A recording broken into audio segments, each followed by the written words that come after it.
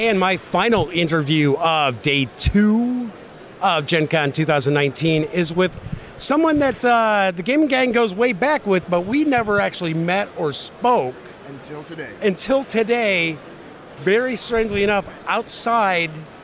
Just randomly. Yeah, just randomly. It was like, wow. Yeah. So, Grant Dalglish from Columbia Games is here with me. And are we in frame? Are we okay? Because Grant seems to be dancing away from me.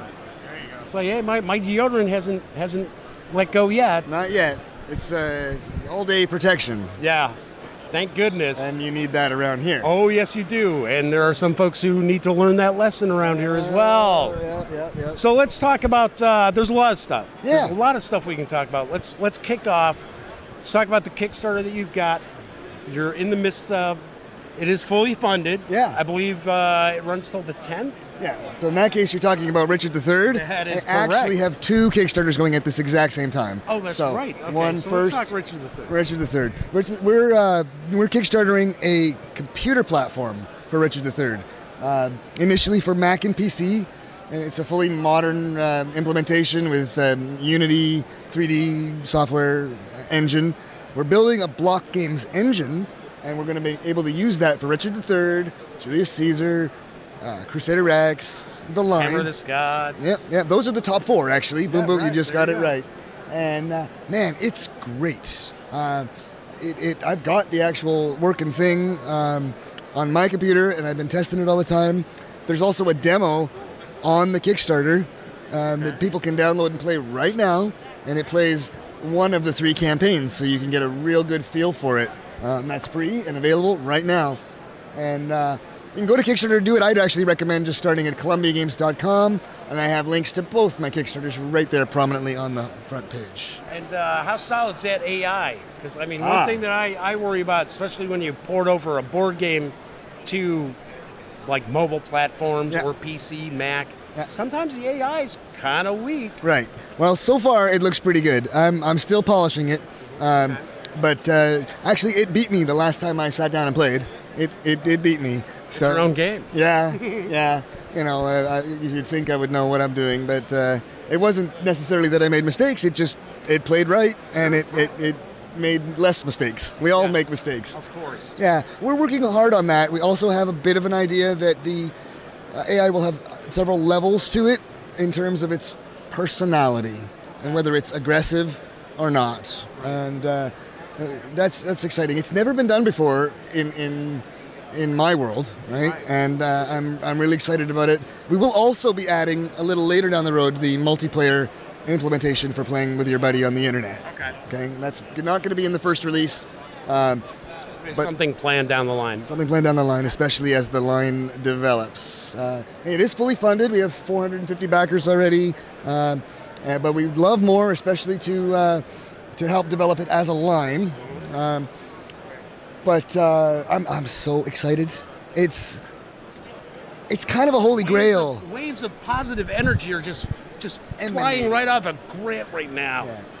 We've wanted this forever, right? Sure. And it's always been dissatisfying. We've had a few attempts at it, a few different versions of online or computer games out of our games. Even going back to 1991 or 92, we had a Computer East Front, and we're talking that long ago. But this is professional. Yeah. This looks good.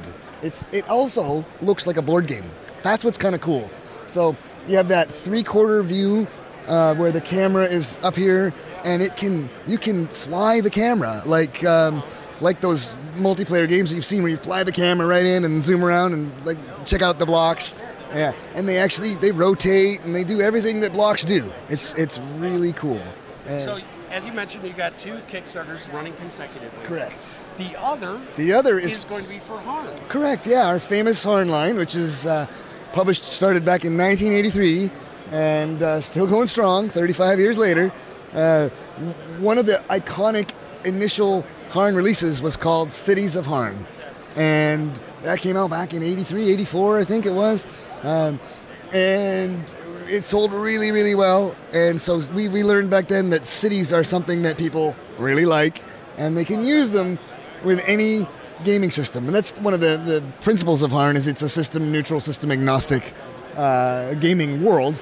And for those who don't know, it is kind of a low fantasy, bit more realistic kind of gritty and real. I like to say magic rare. Some would call it magic weak. I like magic rare because there are opportunities for very powerful wizards to do things. But we would... Not everybody's a wizard. Not everybody's a wizard, and it's society doesn't like wizards. Society thinks of them as witches. Fireball in the street is likely to get you arrested and burned. Just like in the real world. Like in the real world. Magic is best done subtly, where something happens and it's unexplained. So in Harn, there's a guild of the arcane lore, the Wizards Guild. They police themselves, and they'll shut you down. But powerful magic absolutely exists. It's just rare, kept in check. And so we have a balance between monsters, money, magic, mayhem. They're all there, but they all kind of fit together, and you can, as a game master, you can expand it out as much as you want, but you can also keep it nicely in check. This is a very human-centric kind of an environment with... and you have a very passionate fan base for Harn, too. I know that. We do. We have a regular group of subscribers who have been involved for a long time, and we encourage anyone who wants to check out the Harn Quest subscription, because it's good savings and an opportunity to get the whole collection if you want at a very good opportunity price. But what we're doing right now is an upgraded, expanded, colorized Cities of Harn, and it's going real well. We got 400 backers there too, and we've got an opportunity for people to get in for $1. Nice. So you get one of the 7 cities for $1. And what's more, if you Kickstarter back it right now, I actually deliver it right away. Yeah. Like within 24, 48 hours of you backing it, I deliver it. And the idea there is you check it out. If you're impressed, we're going to hope that you upgrade, get the 7 cities. Right? That's the thinking. It's going really well. The reaction to that and our promotion here at Gen Con for a free Harn map, both going very, very well. So it's been a good show. Oh, yeah, this is always a great show. This is my favorite con. I say it all the time. Yeah, there's nothing like it. Anything else cooking from Columbia that you want to share with our audience? Well, we're always working on this and that. Coming up real soon is the delivery for the last Kickstarter that we did, which was Hammer of the Scots. So we've got a 4th edition of Hammer of the Scots, and it's coming out this month in August. Oh, nice. Yeah. One of the add-ons that we did for that is really cool. It's this new expanded, blown-up size map of Hammer of the Scots. I've got it up on the wall. I don't know if that's in the frame right now. I don't think so, but I will. I will get a shot of it. I got this, and I can just hold it in my hand because it's so cool. I got to hold it the right way up, though. It's just mouse pad material. Yep. And it's flexible, and you can crumple it up, and it always retains its shape. And it's bigger than the average map, so that's an add-on that we did through our Kickstarter. It's also available on our website, and people are really enjoying that. And lastly, the other Kickstarter that we did this year, so we're on number 4 already, was for an Eastern Front expansion to combat infantry. I remember. Yeah, I posted news about that. Yeah, and that is also getting very close to actual release. Probably going to be into September, but it's looking good. We've been having good results with the playtesting. So that's kind of what we're up to. If I have a minute to say one more thing, especially here at Gen Con, I want to mention our game, The Last Spike. Which I reviewed. That was the last game I reviewed for you guys. So you guys can dig up that review and read it and watch it. This is a Mensa award-winning train game. It's our answer to Ticket to Ride. Reason why I can't figure out, because it was Mensa. Right. It's an easy family-level game about laying the trains across the country in the 1860s, and it's loosely play a track, invest in property, and hope that you've invested in the right property to get a payback, and play like that until the train tracks across the country, the transcontinental, is complete, and then somebody wins, the one who's got the most money.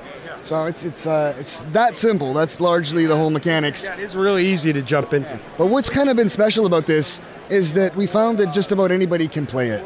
I've introduced this to all kinds of people who would not identify themselves as gamers, and they've really enjoyed it. And that's refreshing. Yeah. It's also on sale right here at Gen Con for half price. But you won't be getting it for half price because you won't see this until after Gen Con. See, you blew it. Where the hell were you? They're Gen Can't. They're Gen Can't. Oh, sorry to hear that, guys. But it's a great game. It's available at ColumbiaGames.com, Amazon, anywhere. Any final thoughts for the audience, Grant?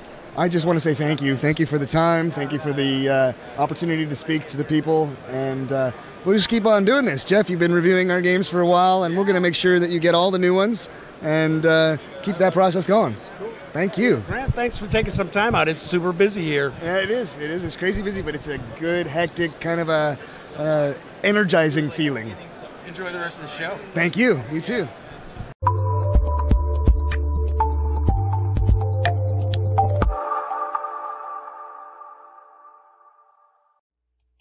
If you're ready for some more fun and you'd like to check out the latest episode of The Daily Dope, my live Monday through Friday show that airs at 7 p.m. Central right here on YouTube, click right here.